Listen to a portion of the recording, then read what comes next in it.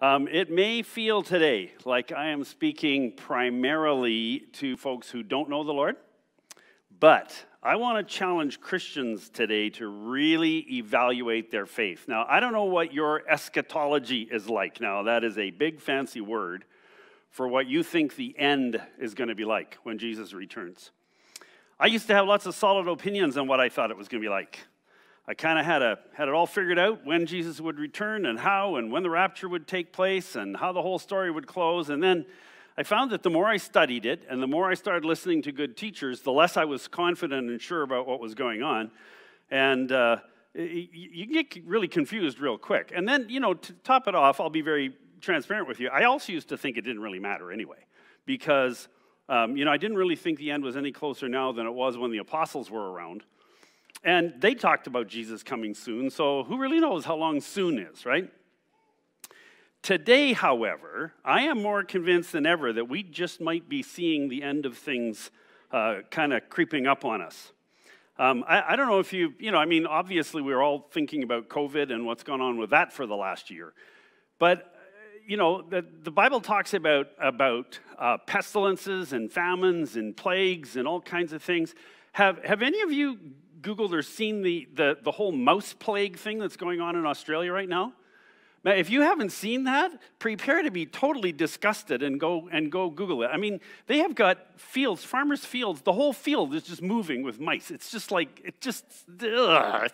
they say the smell is so bad in some places that you pretty much have to wear a gas mask to get out there and just to even be outside because the smell of these mice is so bad. There's just millions upon millions upon millions of mice that are overrunning whole areas of Australia. Google it. You'll be amazed.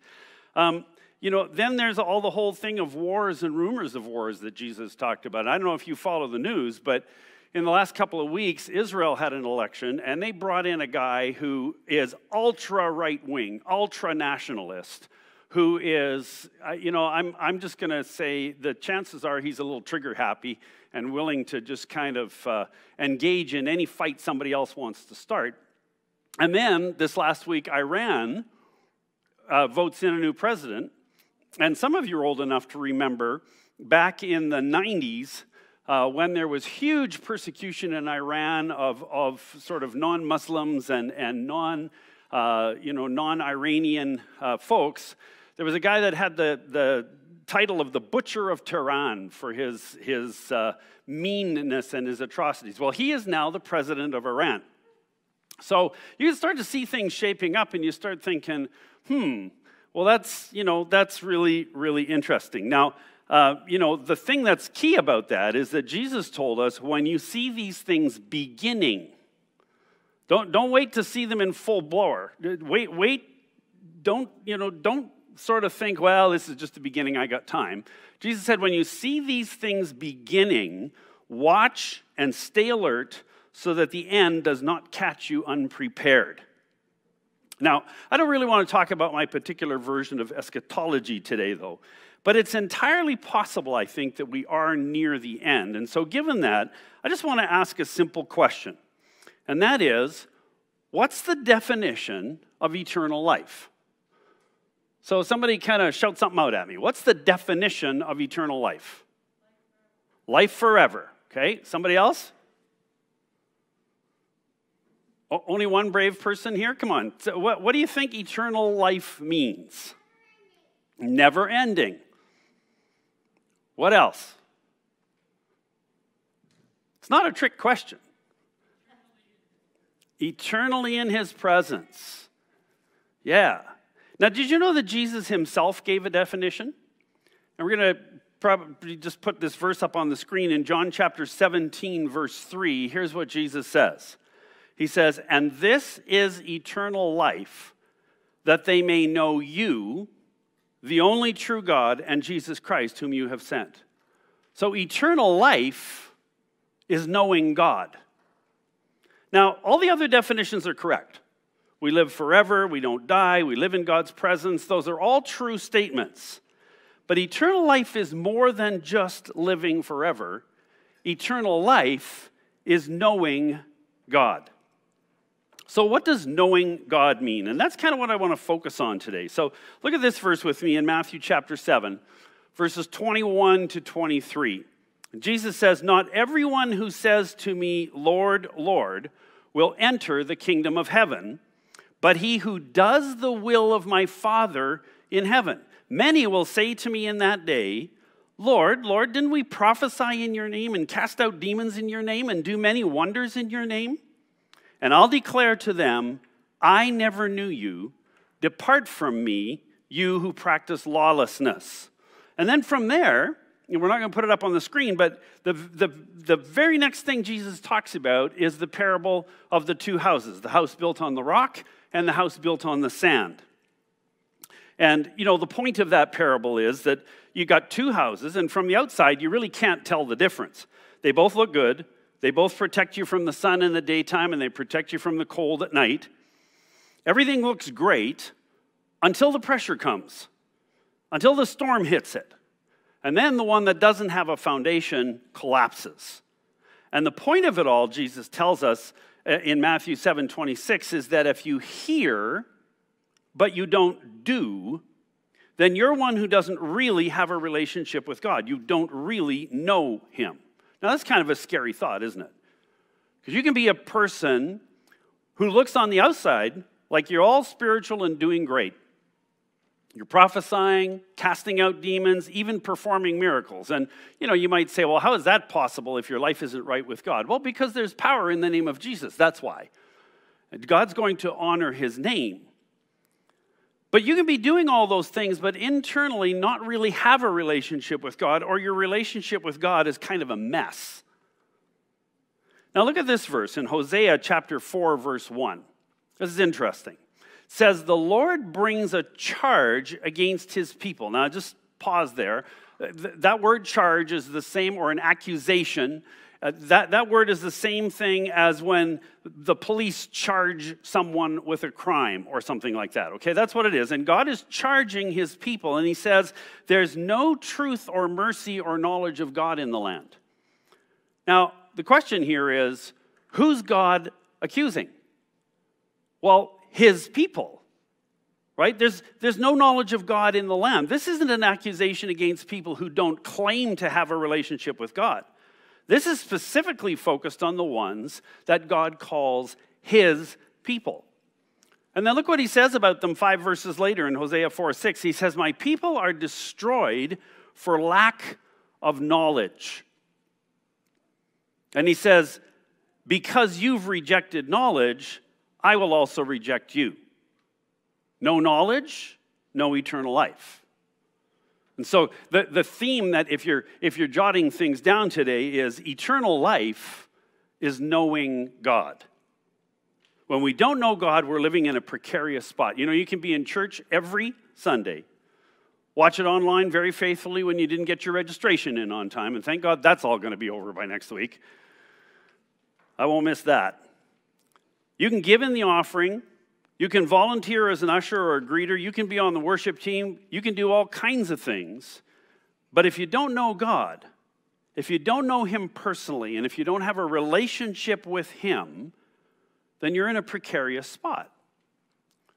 Now, what about the positive side of this?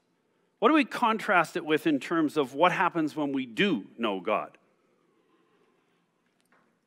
Well, look at Daniel chapter 11, verse 32. It says this, "The people who know their God will be strong and carry out great exploits." Now, that's an old word, but here's what the word exploits means. A bold and daring feat, an achievement requiring courage and strength. The people who know their God are going to be bold and daring and do things that require courage and strength. When we do know God, that's a pretty solid promise. Now, I don't want to be fuzzy about this. This isn't talking about knowing about God. This is talking about knowing him. You can know about God. You can know about the Bible. You can know about all kinds of theological topics and ideas, and you can even know big theological words like eschatology. But that's not the same as knowing God. So do you know God? How can you tell? A friend of mine, once said it this way. He said, "My prayer to God always is, God, shock me now, don't shock me later." You know, shock me now. Deal with what you got to deal with now, because I don't want to be standing in front of you and say, "Lord, Lord," and you say, "I never knew you." God, shock me now, don't shock me later. Now, did you know there's a test in the Bible? A test that gives us a pretty clear indication of whether we know God or not.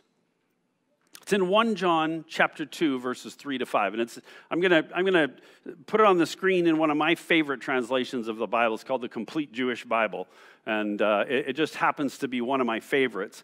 And here's the way it's written here. It says, "The way we can be sure we know him is if we are obeying his commands." That's how we can be sure we know God, is if we're obeying his commands. Anyone who says, "I know him," but isn't obeying his commands is a liar or is deceived, and the truth is not in him. But if someone keeps doing what God says, then truly love for God has been brought to its goal in him. It's interesting. One house is built on the rock. It's built on a foundation of knowing God, having that personal relationship with God. The other one is built on a foundation of simply knowing about God. One stands the pressures that are building against Christians, and one doesn't. And I don't know if you've noticed, but it's becoming less and less acceptable to be a Christian today. I don't know how many else, am I the only guy who feels that? I mean, I think it's becoming less and less and less acceptable all the time. You know, there's this whole idea that we have this idea of right and wrong. And we define right and wrong based on an absolute standard that's in God's Word. But the world says, well, that's kind of an old-fashioned idea. Right and wrong should be based on not offending each other, not being judgmental towards each other. So if you think it's wrong and I think it's right, well, then you're wrong because you think it's wrong. And I'm right because I think it's right. And it doesn't matter what it is. If we disagree, it's just kind of like, it's weird. And as Christians, we hold to this absolute standard that says we have these things that we believe are right and these things that we believe are wrong. We have things that we're obliged to do and things that we're obliged to not do. And the rest of the world says, we don't like that. We'd far rather just move the goalpost every time we want to change how things work. It's becoming less and less acceptable to be a Christian. You know, it's very interesting. We were talking to our daughter in Thailand this week, and, this whole horrible stories of all these graves that they're finding. It's very interesting how that gets spun against Christians. You know, she was saying that in Thailand, the news headlines say, in Canada, nuns murdered hundreds of children. Or did it say thousands? 1,000 children. Nuns murdered 1,000 children. It's like, that's not what happened. And yet, you can imagine that as news shifts like that, when's the last time you saw anything in the news that was positive about being a Christian? It's been a long time. One house will stand, one house won't. How's your house built? Is your house built on sand? Or is your house built on that firm foundation? Do you really know God? Do you really know him? Or do you just know about him? Does your knowing change your life? Does the knowing change who you are? When things go sideways on you and the pressures of life start to build and things start to come in, do you question whether God cares or do you find it easy to trust? Now, you know what? I want to say this. I think we all question sometimes whether or not God cares. I think that we've all sort of looked up at God and said, like, hello, where are you right now? I'm not talking about that questioning. I'm talking about, does your faith stand or does it not? Do you trust God or do you not? Are you able to say, God, I don't get it, I don't understand it, but I trust you and I know you understand it, and I can be at peace with that? When trouble comes, do you know him or do you just know about him? Because remember, the ones that know him will be strong and carry out great exploits. Does knowing him mean that you want to be like him? Does knowing God mean that you want to find out what he's like, find out what he does, find out what he loves, and then line your life up with that? Now, I'm going to be here again next week. Beth and Dustin are taking a little bit of a break before they really sort of see everything get going here as we start heading through the later part of the summer. And I'm going to talk next week about how you can know when it's God speaking to you.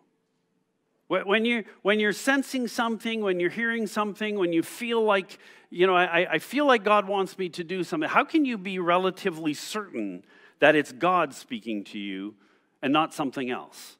We're going to talk about that next week. But today I want to leave you with this one thought, and that is eternal life is knowing God. Eternal life is knowing God.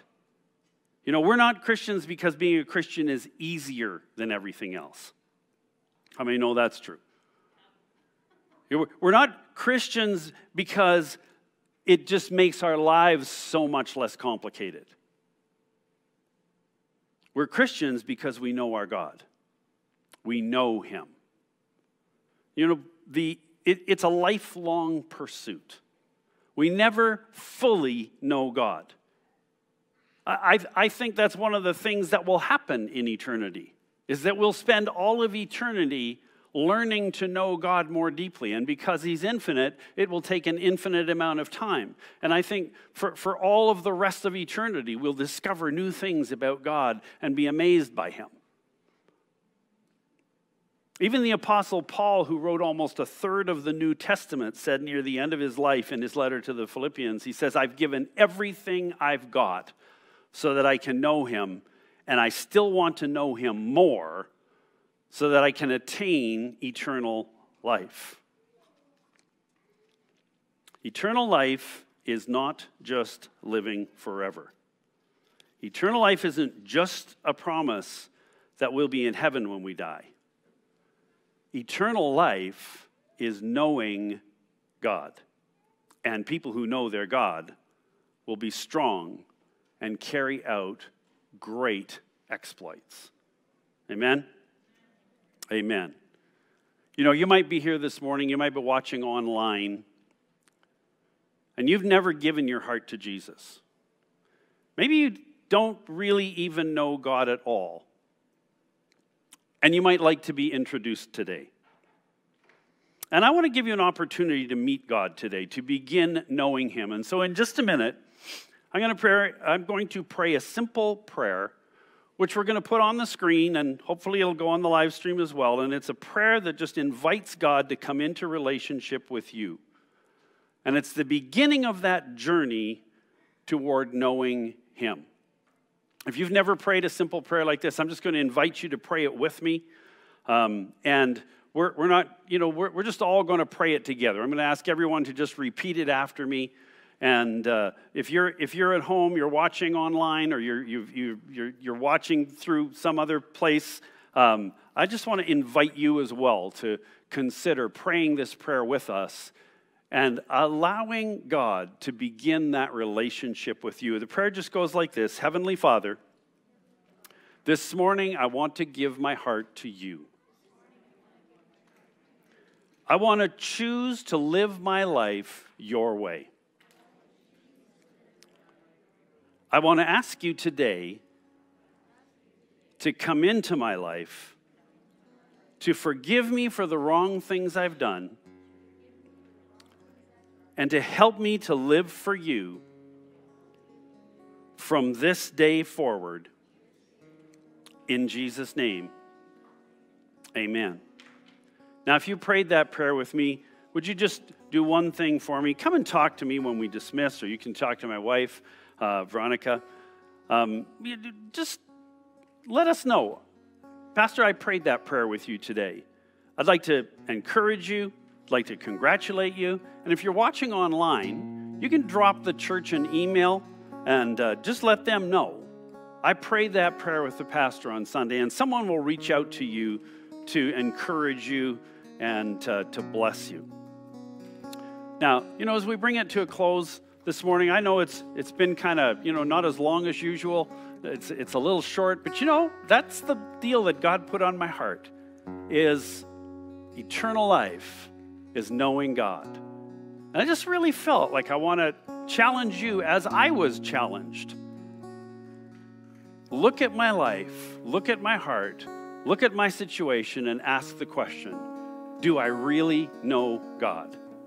Is my life lined up with that? One last thing, and that is, just as a closing idea, look around you. There's lots of extra seats. Next week, the masks are hopefully coming off. We can go back to having a lot of folks here.